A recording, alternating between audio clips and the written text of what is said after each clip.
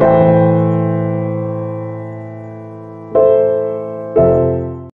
Inklings, I'm Bianca and welcome back to Binks Thinks. So this is the fourth video in my Project TBR series where I try to read all of the physical books on my shelves. As you can see behind me, the books facing us are the ones I haven't read yet. I started this challenge off with 350 books on my physical TBR, and I am starting off month 4 with 346 books. If you would like to get caught up, please make sure to watch the previous videos in this series. I did an introduction and I've done monthly updates with a few extras in between.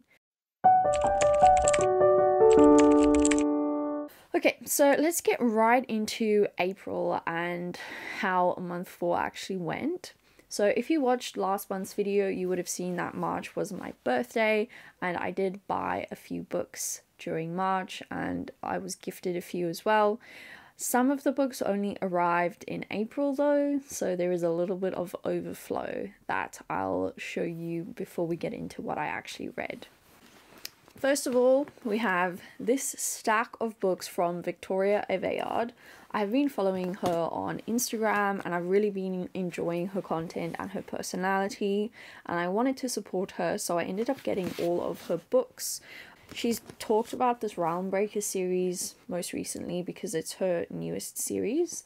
And then I've also heard really good things about the Red Queen books. I ended up getting the box set because it's cheaper than buying the books individually. I have since read Red Queen. I don't think it was in April though. It was probably a bit after that. But yes, so I bought all 8 of her books. And that does bring my total up quite a lot. Then I got this duology by Ashley Poston, the Heart of Iron books. I have read and loved, I think, 5 of her other books, but I do own some more that I am currently making my way through. I am hoping to read all of her books by the end of the year. So I had to get these 2 to complete my collection, and I'm really in a sci-fi mood this year, which I will have already started reading a few sci-fi books and have been enjoying them. So I got these 2 and added them to my shelves. Then my pre-order of The Reappearance of Rachel Price arrived. This is by Holly Jackson. I have read and loved all of Holly Jackson's other books. She's the author of A Good Girl's Guide to Murder. The TV show has come out recently as well, and that was really, really good too. So this one arrived. She's an auto-buy author for me, so I would have bought her book anyway. And that adds a little bit more. And then I also got Funny Story by Emily Henry.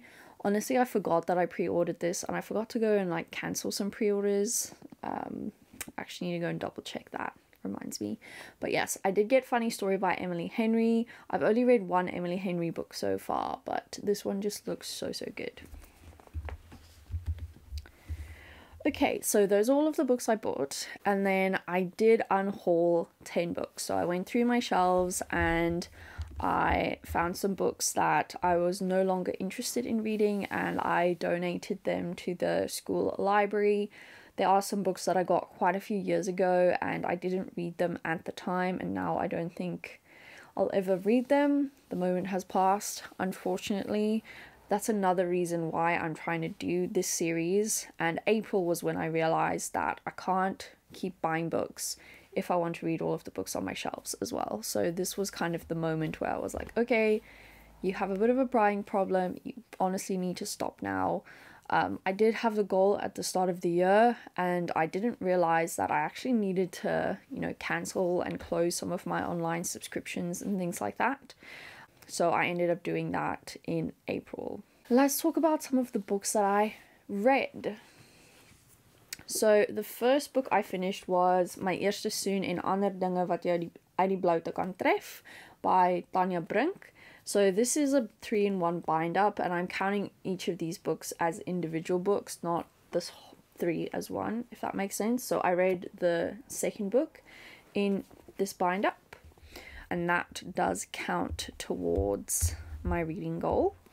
and I did enjoy it. I am trying to read a bit more books in Afrikaans, and I have a few that I own and a lot more on script that I do want to end up reading one day. Then I finally read Plan and Organize Your Life, Achieve Your Goals by Creating Intentional Habits and Routines for Success by Beatrice. I can't say her last name, so I'm not even going to try. She is Blissbean on YouTube. I have been watching her for quite a few years, and I ended up buying her book and finally read it after quite a few years of owning it. It was quite good. There wasn't really much new in here that I hadn't read before, so I think it's a good start for people, and also if you do enjoy her content, you will enjoy the book. Then I finished Liewe Aksie en die Sterretjies Kombuis, which is another Afrikaans book. I don't have my physical copy here, it's at my partner's house, but we did read that one together, and that one is part of the challenge, so that was good.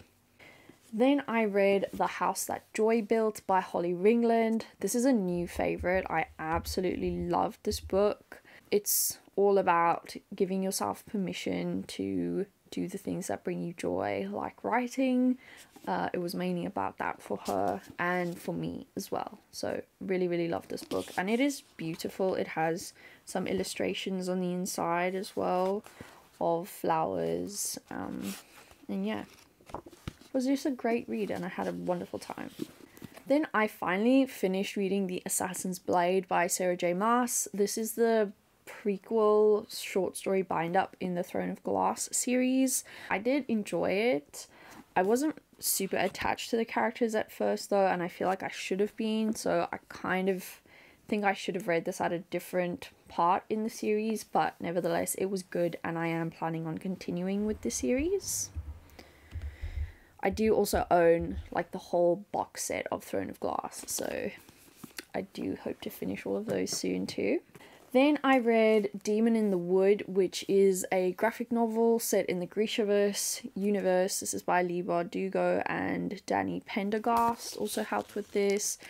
It's really, really cool, and it didn't take me a lot of time to read this at all. Got through it quite quickly. But yeah, I really love the Grishaverse universe. I think there are only 2 books left in the series that I still need to read, and then I think 2 companion books as well, so I have been making a lot of progress with that, but I am holding out on buying any more until I cut down my TBR by quite a bit.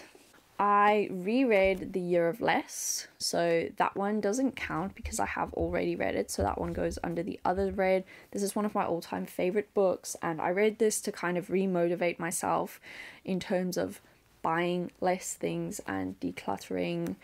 It's a really, really good book for motivating you. I absolutely love it. I also listen to the audiobook, so yeah, definitely one I keep rereading. I also reread Fangirl by Rainbow Rowell, which I've been wanting to do for quite a while. I also really want to read all of the other Rainbow Rowell books, but I'm putting that on hold for a little while just because I don't own many of the others. I just own a copy of Carry On, which is in South Africa, but I love this book. It was one of the books that got me back into reading, and for some reason I was just in the mood to reread it. Then I read From Lukov with Love by Mariana Zapata. This was so fun. I had a great time reading it. We were also watching a lot of the hockey games around this time, so yeah, reading about ice skaters while watching the hockey. It was a good vibe.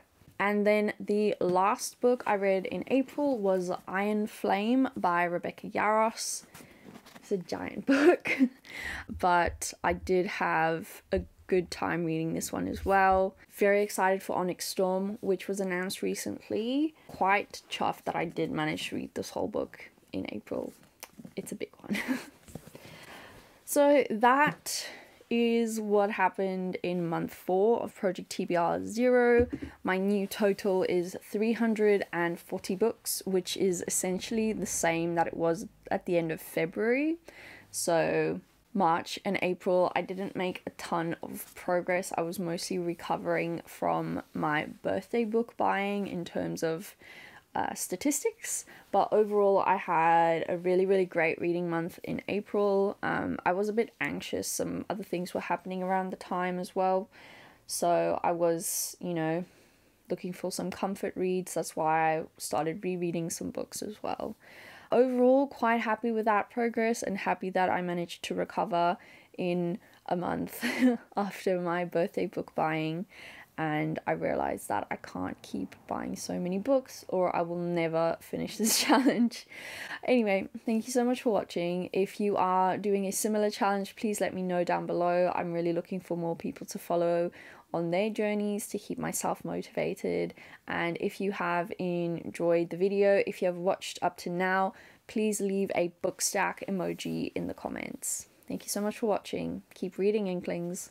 Bye.